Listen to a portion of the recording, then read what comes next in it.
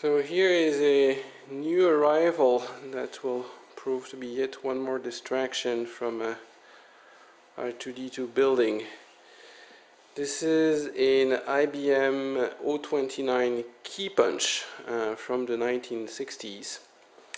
Arrived from Kansas, was brought in by my friend Carl Clounch, who rescued and brought back a whole truck of vintage IBM equipment, including two 1131 IBM 1131s with printers and card readers and puncher and discs. But it was nice enough to get me this one.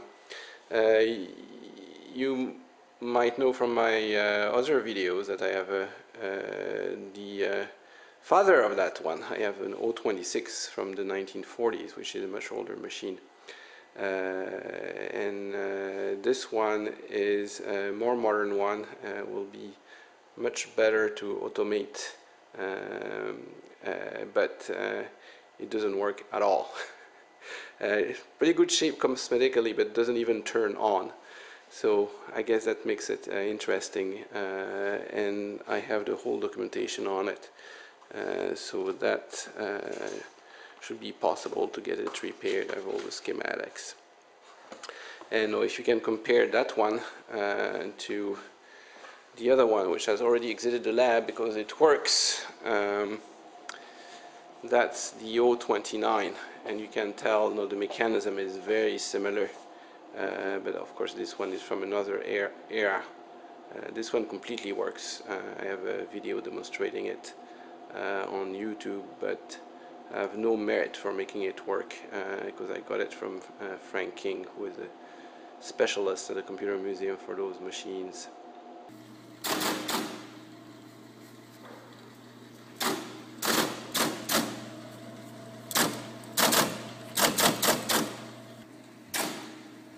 Okay, then you do release. You want to feed another one, or you can do register release.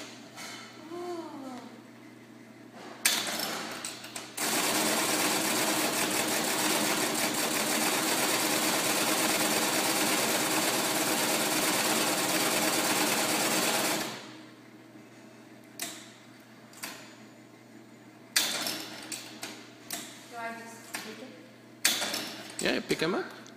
So if you look at the 029, it has quite a few features that the older 026 doesn't have.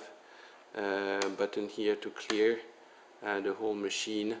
It has an interpret function. So it's a punch and an interpreter.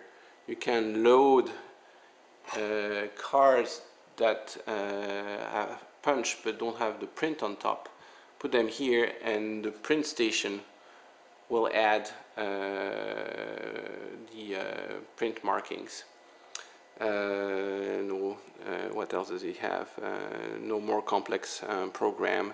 Left zero field adjust.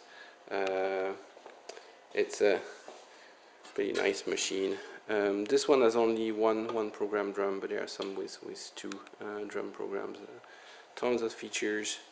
No tubes at the back. It's much cleaner than the 026. Modern, just relays some of the SMS cards that you find in the IBM 1401.